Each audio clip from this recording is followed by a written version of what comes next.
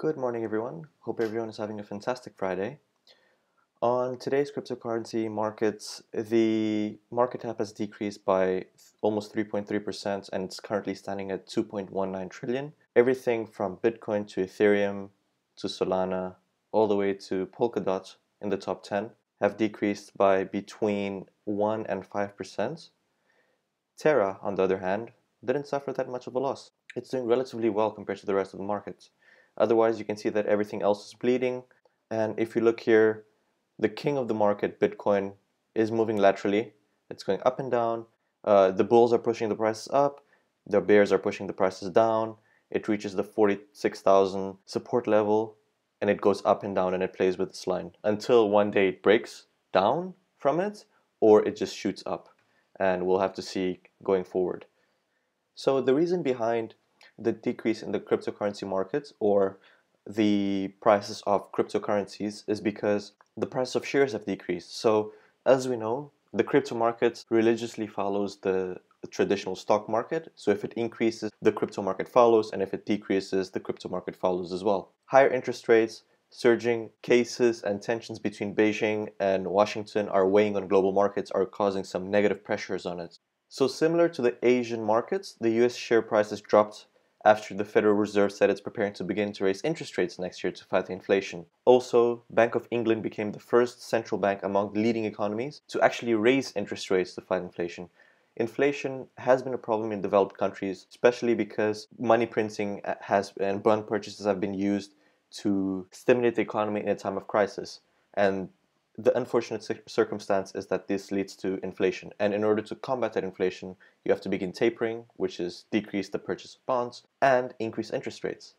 Also, the Bank of Japan said on Friday that it would reduce some of its pandemic support measures, including the reduction of purchasing of corporate bonds to pre-crisis levels after March. Because these major economies are making such statements which will lead to less money in the markets have promptly reacted by selling off, and that's why the stock market has decreased and the crypto markets have decreased as well following that. Another aspect of the whole bearish sentiment in the market was the US's public condemnation of China relating to the apparent or human rights violations going on there. It was the latest measure intensifying US penalties over China's alleged abuses of ethnic and religious minorities in the Western region. The Commerce Department also levied new sanctions targeting China's Academy of Military and Medical Sciences and its 11 research institutes that focus on using biotechnology to support the Chinese military. These new sanctions obviously create tension between the US and China, and this puts the whole global markets in a sense of worry and panic, because when these two fight, it's generally not a good sign for the markets. Not a good sign for the markets because there could be a future trade ban, there could be a reduction in economic activity between the two countries, which leads to a slower movement in the market, and investors are just pricing it in. Finally, rising numbers of the Omicron variants are also casting a shadow as public health experts are beginning to urge greater precautions and warning of the worsening of a wave of the outbreaks. Since March 2020, we know that whenever there's an outbreak, whenever there's a fear of an outbreak, the markets react negatively because this implies greater restrictions, lower economic activity, and the stock market follows by selling off. On other news, Binance's US arm hires Intel's compliance chief, Majalya. So Sidney Majalya will be Binance US's compliance chief, and he will report directly to Binance's CEO, Brian Schroeder. He was a former federal antitrust attorney. He managed Oracle's and Uber's compliance offices, and he will join Binance's US offices in January. He's been the vice president of legal and chief compliance officer for the chip manufacturer, which is Intel, since August 2019. Given that they're bringing in such a compliance powerhouse, it shows that they're serious in their business and in their compliance front. And this could be pivotal as US lawmakers continue to apply pressure to the nation's crypto industry, which some have argued that is under-regulated. So Binance has come under scrutiny from a lot of economies, including the US, and they want to avoid friction with these countries because a lot of their customers come from these countries. So it's going to be very, very interesting how Binance collaborates with the government in terms of compliance and what services they'll be allowed to offer once everything is regulated. Guys, remember that regulation is not always bad. It can be good because it stabilizes the markets.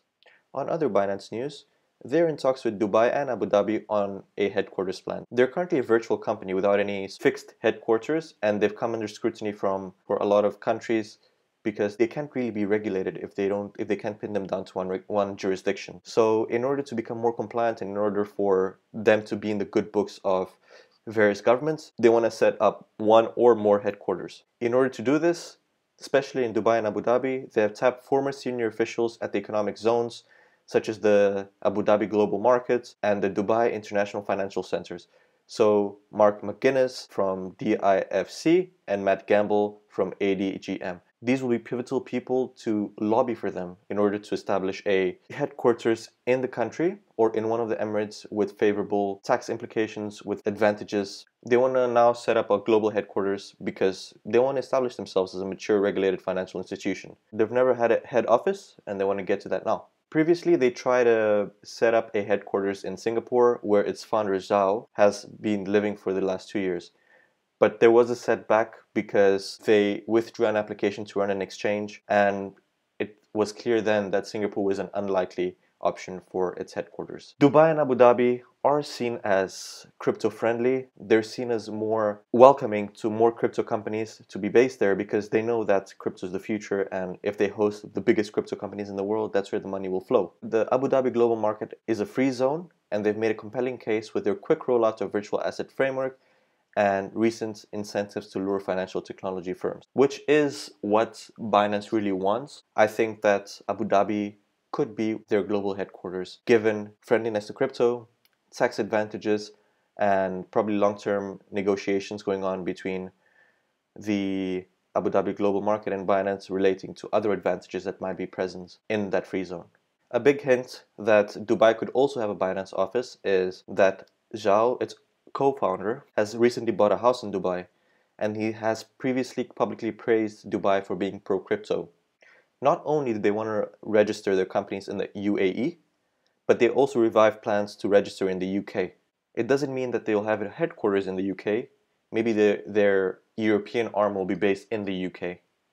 Federal regulator says credit unions can partner with crypto providers. So federally insured credit unions, or FICUs, can now partner with third-party digital asset service providers, the National Credit Union Administration said.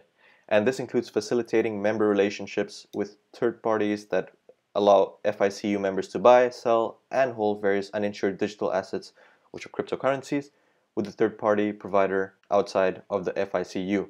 This is big news. FICUs hold billions, if not trillions of dollars, and these funds will now be unlocked to flow into the crypto markets and increase that market cap. It can cause a bull run, another bull run if this gets approved. It's been accepted but not fully approved yet.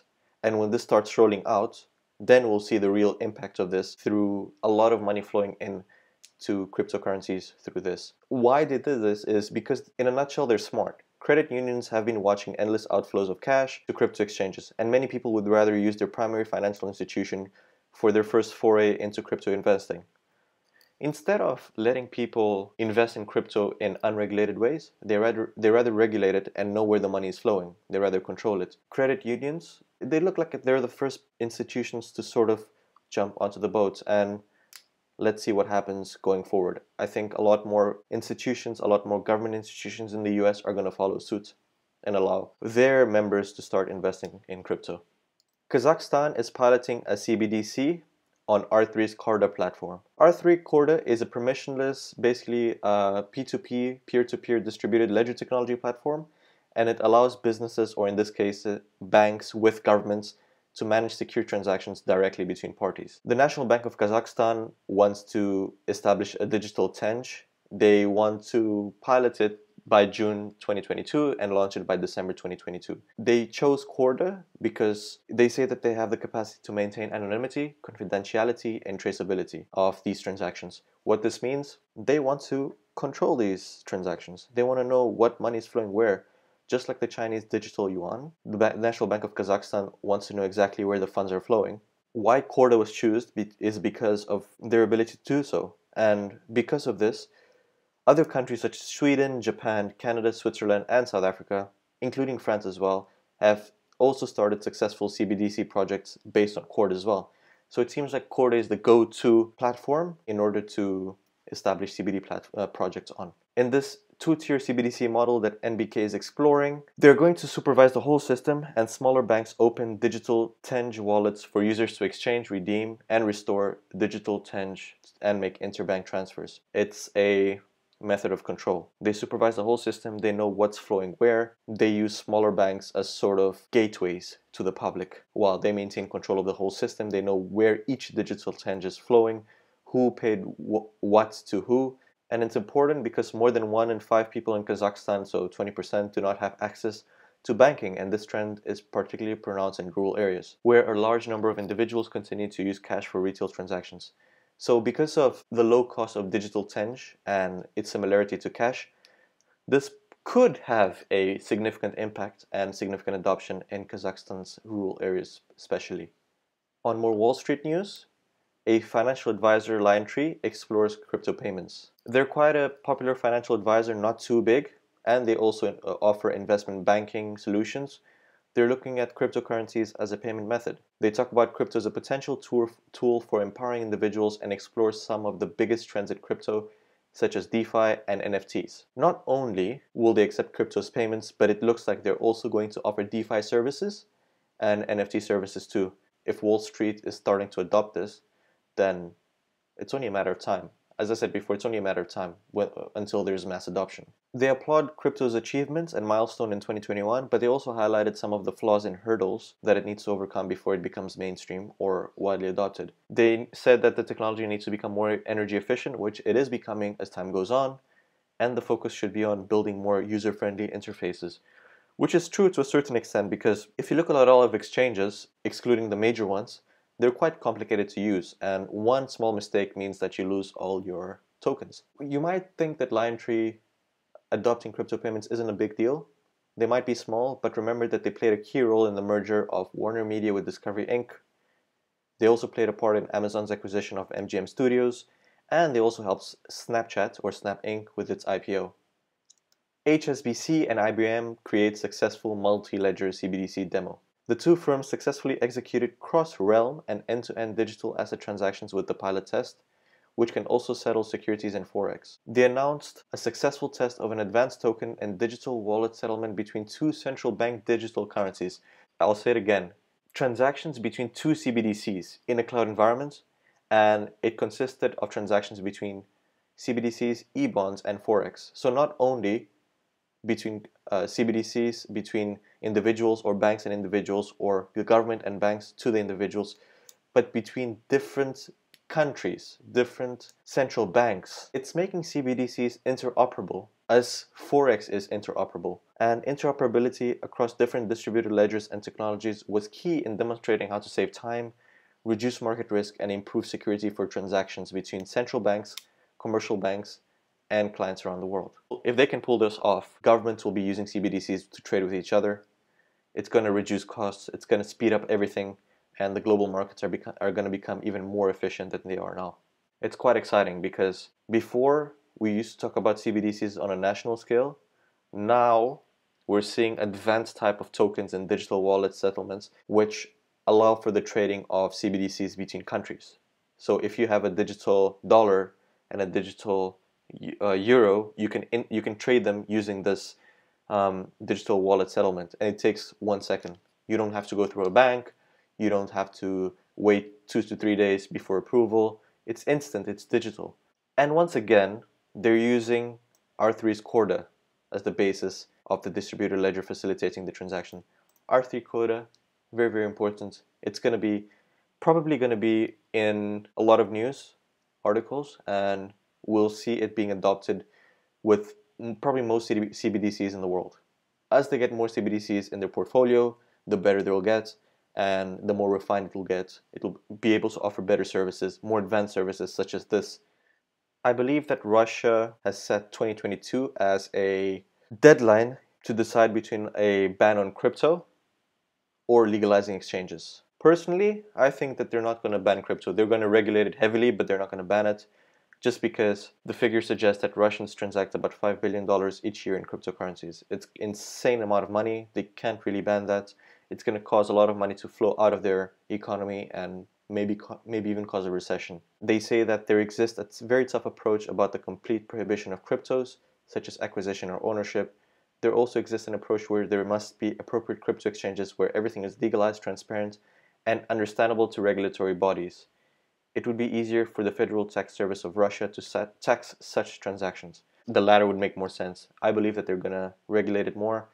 It's going to become like a stock market, and they're going to be able to tax it more. They really can ban it. The chairman of the Central Bank of Russia, Aksakov, also voiced his support for crypto mining regulation in the country, citing factors such as mining taxation and business electricity consumption. They're saying that they might ban crypto, but listening to Aksakov, it seems that he doesn't want to ban it.